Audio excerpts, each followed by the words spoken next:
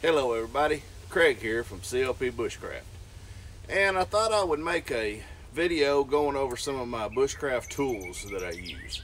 I know I've showed you my cook kit and what's in my day ruck, and I went over some of the tools then, but I figured I would make just a dedicated video to the tools that I use when I'm out here, you know, playing in the woods, bushcrafting, doing that kind of thing. So I'm gonna break it down to three sections. I've got axes, knives, and saws, and I'll go over them and kind of go over some of the technical specs of each one. So stick with me and check out the tools that I use while I'm out bushcrafting. See you in a minute.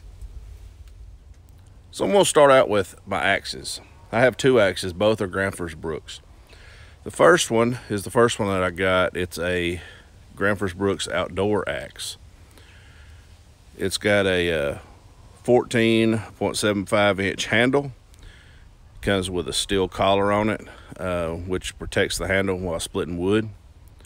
It's got a 2-inch face, weighs 1 pound, and still really packs quite a punch with the length of the handle for cutting down small trees and stuff. But it's kind of a utilitarian axe to do everything with. I mean, you could cut down small trees, baton through wood, you can make feather sticks, you could use it to field dress small animals.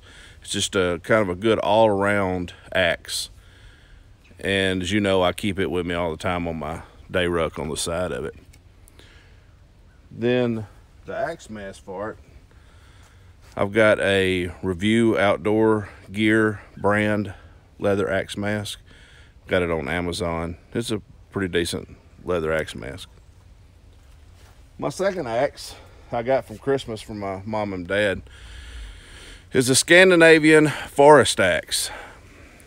And this axe, I really like the size of it. It's not too big, but yet not too small, so you can still, you know, fall a fairly little decent sized tree with it and delimb it. But the face on it is a 3.5 inch face. It has a 2-pound head. The handle is 25 inches long, hickory. And then I added the Review Outdoor Gear collar to protect it. And also I have a matching Review Outdoor Gear axe mask as well. So there's my two axes. Like I say, both Granfors Brooks. I love them. I wouldn't take for either one of them. And I want to, you know, try out some different other brands, you know, next. But for right now, these two is really all that I really need. Okay, so on to the knives. These 4 knives are my pretty much go-to bushcrafting knives. While I'm out here. Some of them gets more use than others, and one of them is pretty new, and I hadn't really used it a whole lot, but I'll get into it in just a minute. First off is this is a Mora. This is their 125th anniversary edition knife. It's pretty much like their #1, but it's got a natural handles, just the natural wood. It's not painted red. It's in a stainless steel blade.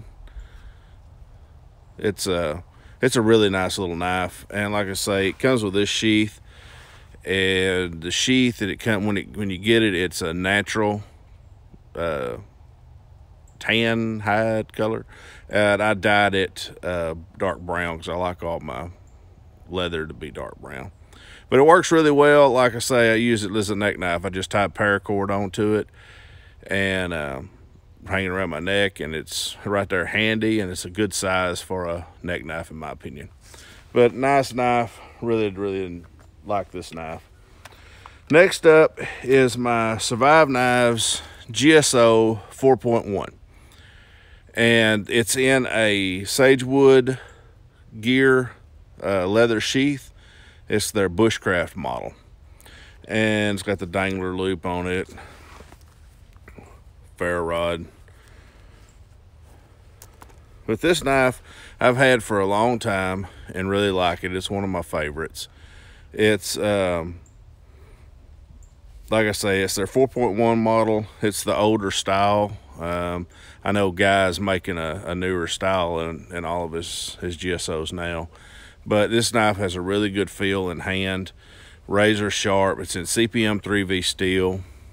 Got canvas natural brown Mercata, canvas Mercata, I can't pronounce the word, canvas Mercata handles, but works really well. The only thing I dislike about this knife is it don't have a 90-degree spine. It's rounded, but you can see right here it's got a spot for a ferro rod where you can strike it, but it's harder. I mean, you got to be right on this notch, and you can do it, but it's just a lot easier having a whole 90-degree spine.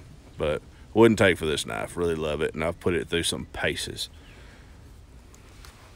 The next knife is a Mora Garberg. Now, if you follow me on Instagram, you know that I won this knife from Smoky Mountain Knife Works. It comes with a leather sheath, and it's a really nice knife. I really like this knife. It's got a very good feel to it in hand.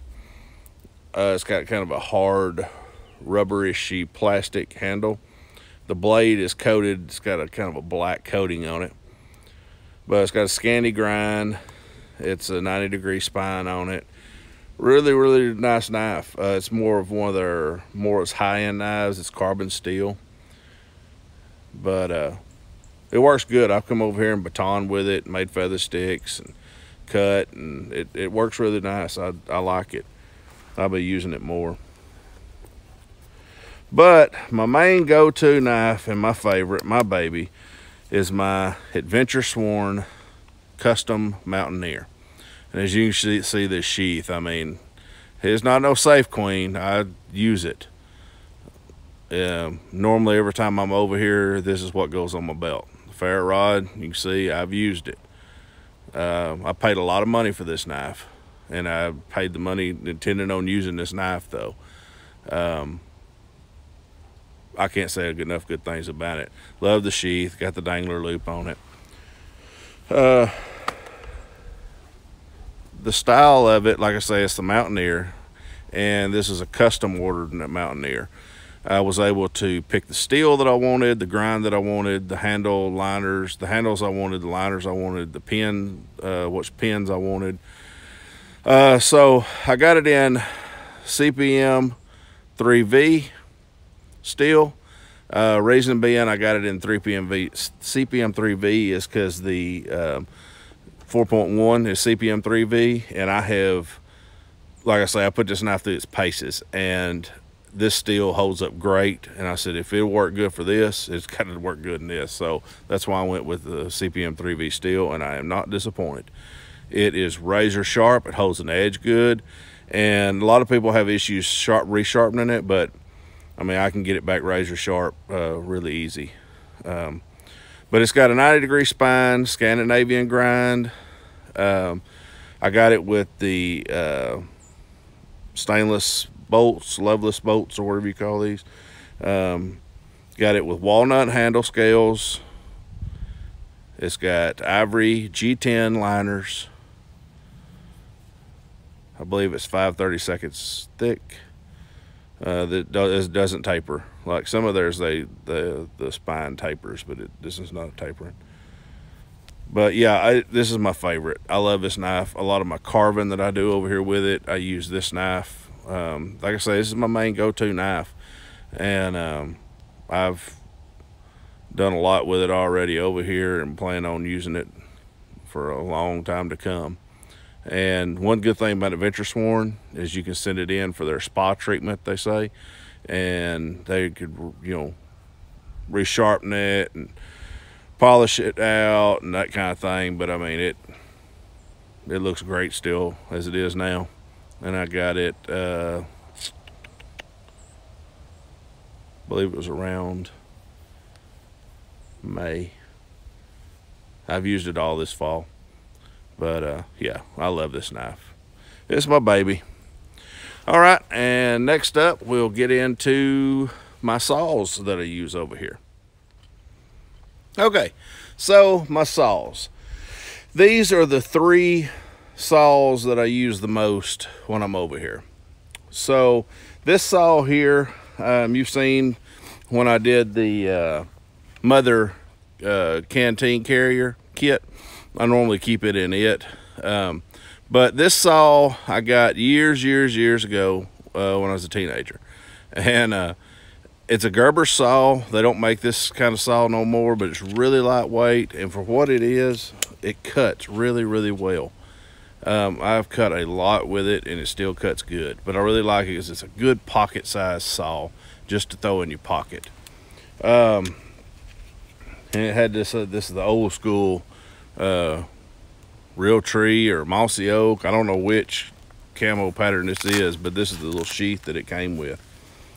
Next is my Gomboy, Silky Gomboy. This is the 240 Gomboy, and I've got it with the large teeth.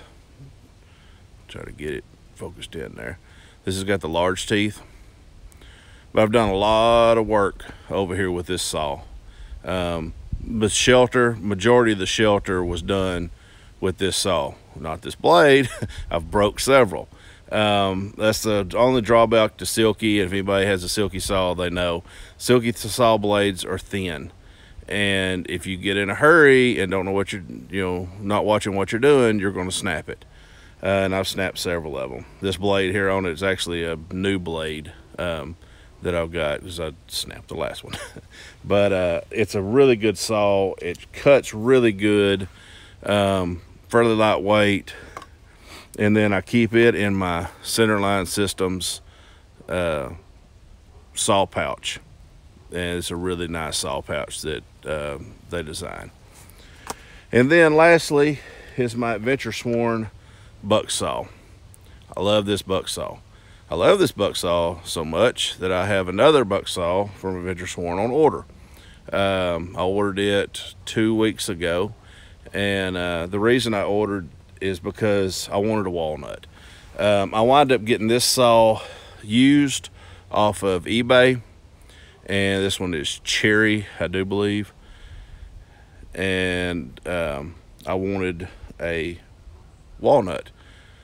Mainly just wanted it because I've got a walnut handle on my Mountaineer, and also have from Adventure Sworn, I've got a Scout on order from Adventure Sworn. So it'll be here sometime, probably May, something like that. That's what they're estimating. But it's also going to have walnut skin. It's basically going to look just like my Mountaineer with the walnut handle and the ivory G10 liners. But yeah, this saw I really like. And I also have a Boreal Agua Canyon saw, and I guess I should have brought it, but I forgot about it. I keep it in my truck, in the toolbox of my truck. It's a really good saw. I like it. Only drawback to that Boreal, and if anybody is used one, is the handle. I don't like the handle geometry of it, where it's, this one here is really comfortable using. It's more just straight up and down. The Boreal is really tilted, and it has you're holding it kind of like this. It's just got an odd feel to it to me, but it cuts really good, and it packs down to really, packs down into itself. I mean, kind of like the Adventure Sworn, but the Adventure Sworn, you've got several pieces to it.